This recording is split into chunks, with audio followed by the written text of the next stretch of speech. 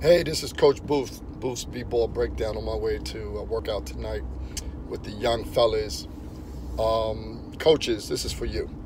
I don't know how you've been dealing with your kids and what you've experienced, but these last couple of years coaching high school ball, coaching AAU ball, I find a significant problem with these young men with the ability to retain information, the ability to concentrate and focus and lock into what the coach is teaching, what the coach is saying.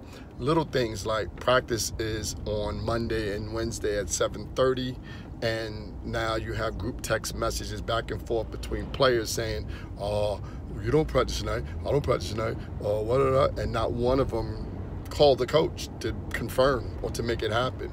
Secondly, it takes months for them to capitalize on an out-of-bounds play. Never in my 20-something years of coaching that I had to dedicate an entire practice to out-of-bounds plays. It's ridiculous. It doesn't make any sense, but this is the era, the season that I'm dealing with these young men.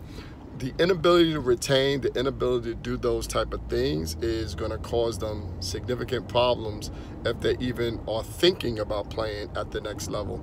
It's definitely causing problems at the high school level and at the AAU level. I don't have an answer to fix the retention.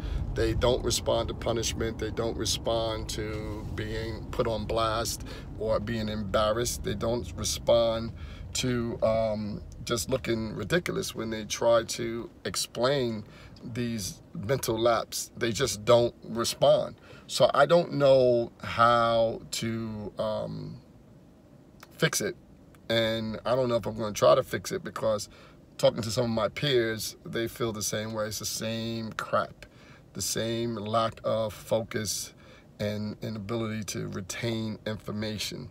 So this is a thing. I hate to kind of compare generational basketball, but this is a thing that we're dealing with right now, and trying to get these young men to focus.